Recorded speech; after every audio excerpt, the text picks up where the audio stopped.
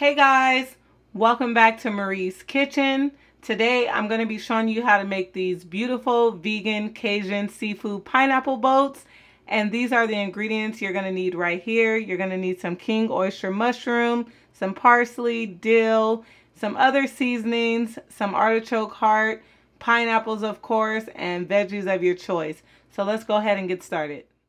Alright guys, so here I'm just slicing up my pineapple. This makes it a little bit easier to gut out the middle. You just want to spoon it out with a spoon and you can save the filling for snacking or throw it in your smoothie.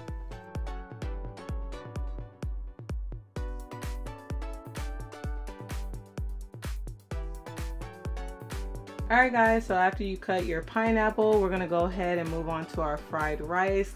I'm using grapeseed oil and I'm going to use about 2 to 3 tablespoons of oil. Once we add our oil, we're going to go ahead and add our onions. We're going to go ahead and add our onions and our garlic. We're going to go ahead and cook this until our onions get nice and translucent for about 3 minutes or so.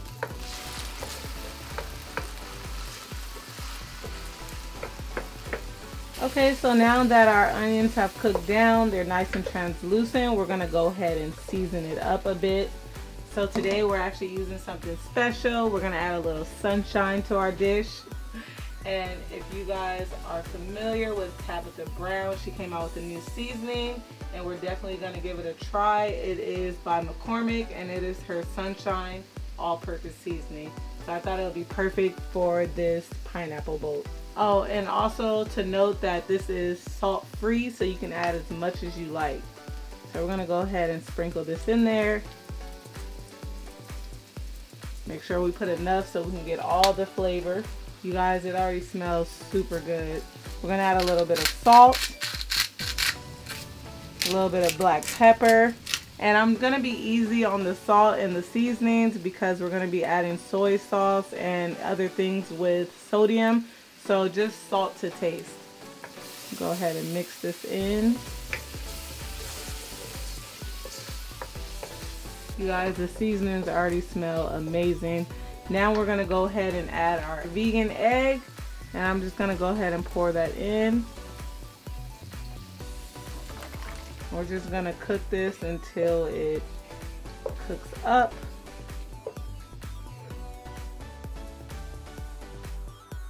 Alright guys, so the eggs are pretty much cooked up and this is how it's looking. You guys always ask me, do I use black salt to give it that eggy flavor?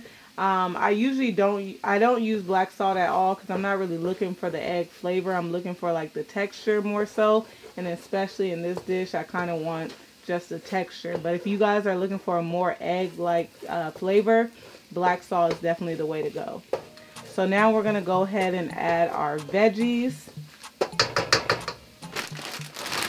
And these are the veggies that I'm using. You can use whatever mix you like. It just has carrots, green beans, peas, and corn.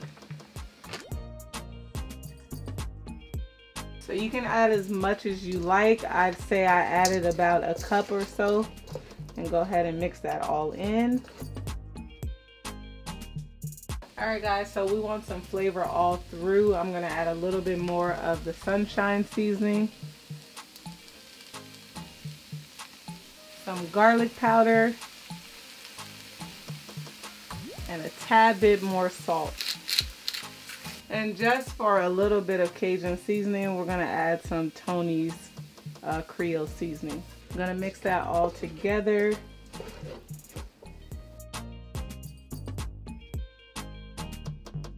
Alright guys, so now that everything's mixed in, we're going to go ahead and add our rice. And this is pre-cooked rice. I already cooked it and let it chill in the fridge for about a day. You want to use cold chilled rice because you don't want your fried rice to be mushy. So go ahead and add this in.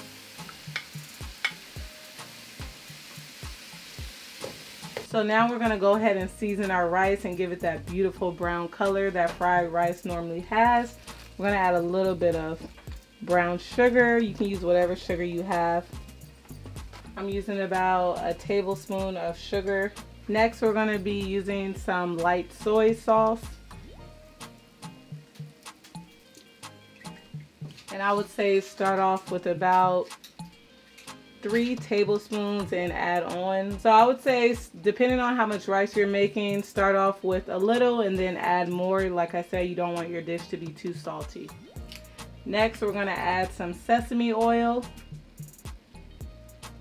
And then finally, to give it that beautiful brown color, we're going to add some mushroom flavored dark soy sauce.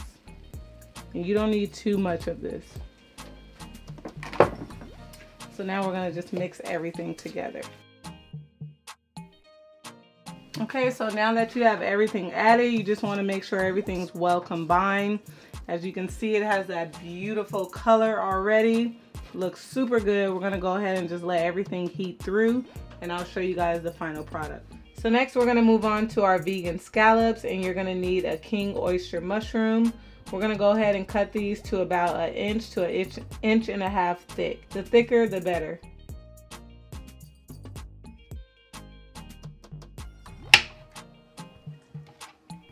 Alright guys, so you want them about this thick. Alright guys, so once you have them cut to your desired size, you're going to go ahead and score them into like a crisscross pattern, just like this. But just make sure you don't go too deep.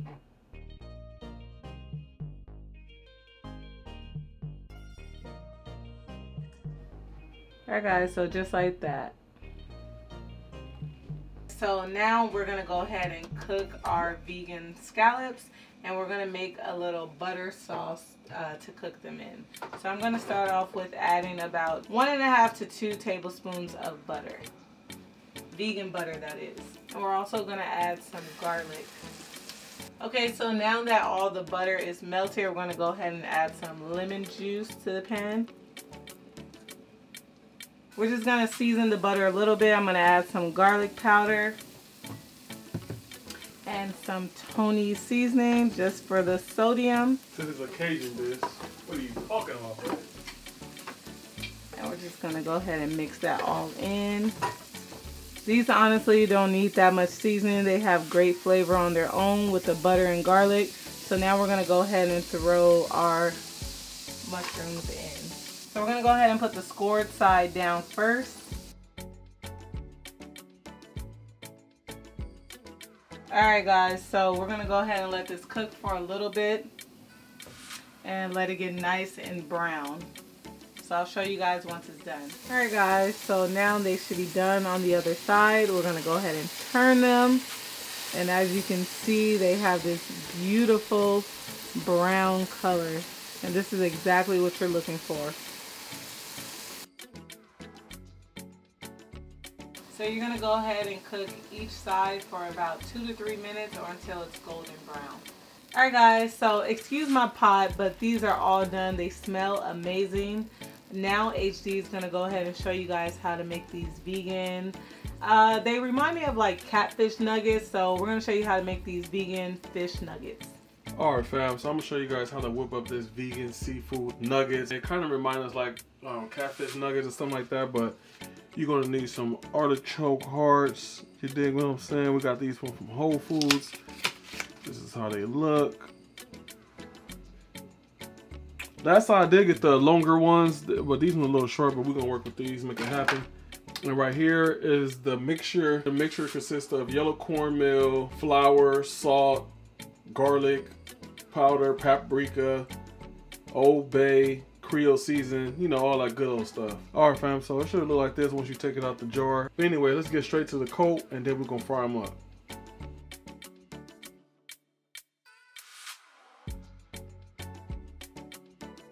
This should get the job done. You ain't gotta have all that extra double coating like that. This should work.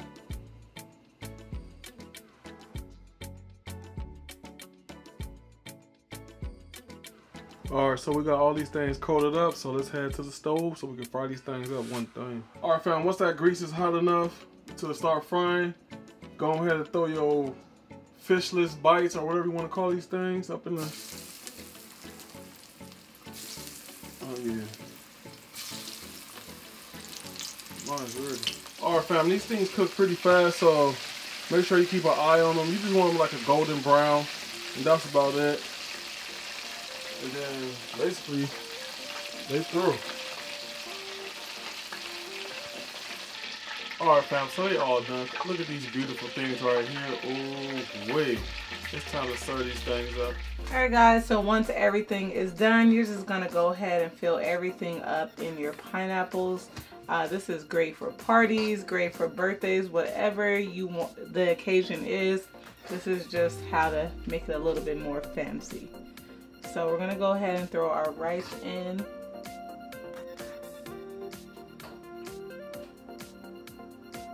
And then we're gonna take our vegan seafood and just throw it on top. And it doesn't really matter how you put it.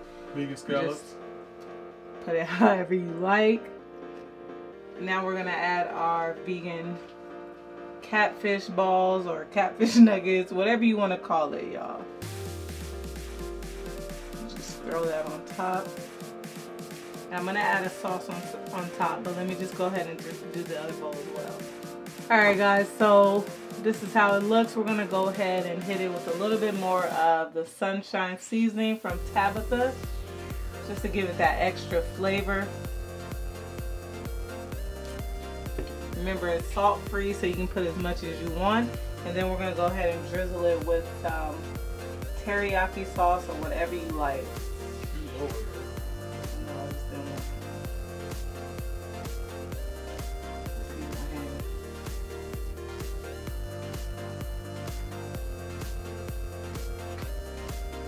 And if you guys are anything like us and like a little bit of heat, we're gonna go ahead and hit it with some sriracha, just for an extra kick.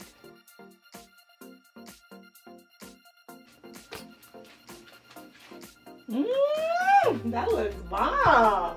Alright guys, and there you have it, our beautiful vegan seafood boats. You guys, if you try this recipe out, please go ahead and tag us on Instagram. Give this video a thumbs up if you enjoyed this recipe. Also subscribe if you haven't already, and turn on your post notification bells. That way you know whenever we're posting a new video. And let us know what recipe you want to see from us next. Alright guys, love you. Talk to you later. Bye.